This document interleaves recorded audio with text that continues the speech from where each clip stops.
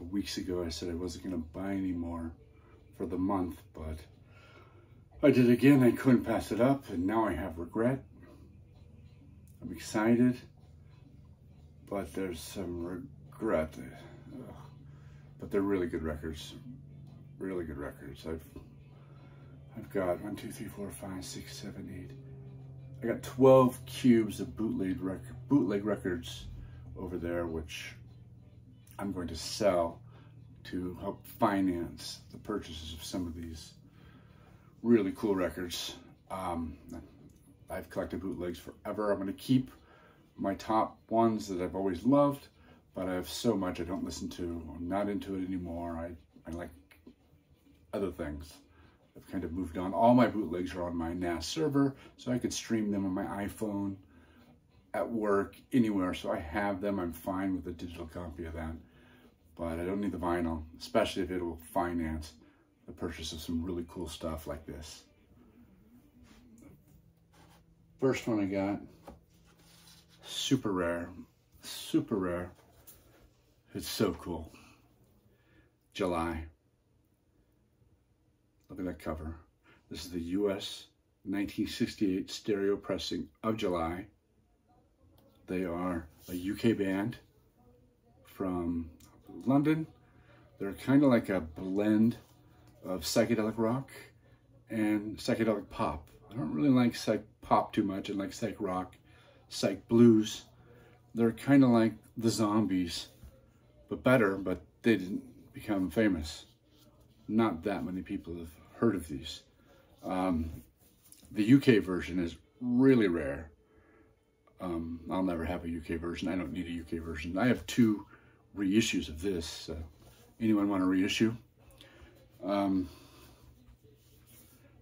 The first track, The Clown, I like that track. It's fun, it's whimsical. It's kind of like Syd Barrett's Pink Floyd from Piper at the Gates of Dawn, the whimsical part of it. It's a lot of that. It's like Tomorrow with Twink and the Soft Machine, but the less psychedelic Soft Machine, the more poppy Cabernet type thing. July, it's great. This next one has been my want list for over 20 years. July, probably 5 years. But this one is Pax.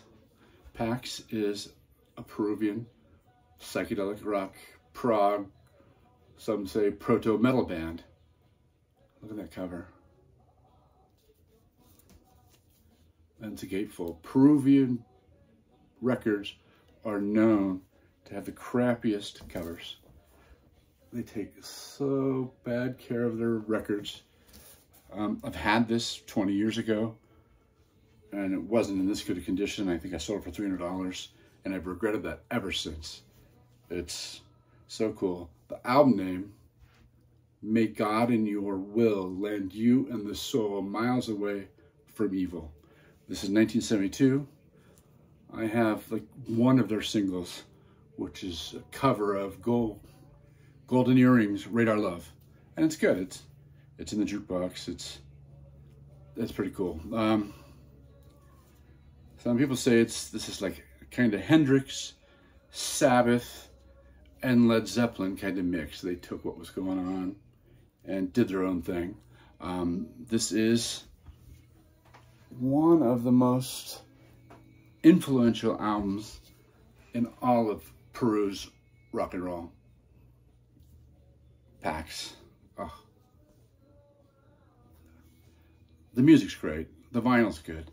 But this cover is in such good condition. You just don't see them in this good a condition. They're so bad with their covers. Their VG Plus is my G or G Plus.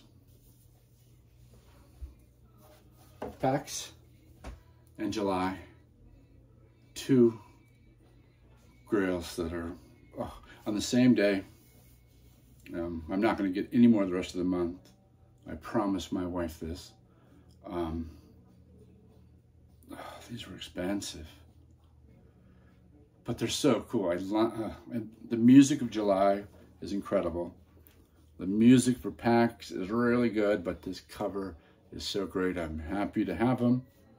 Happy to move on and move to the next, which for Peruvian, it's Ligonia's, etc.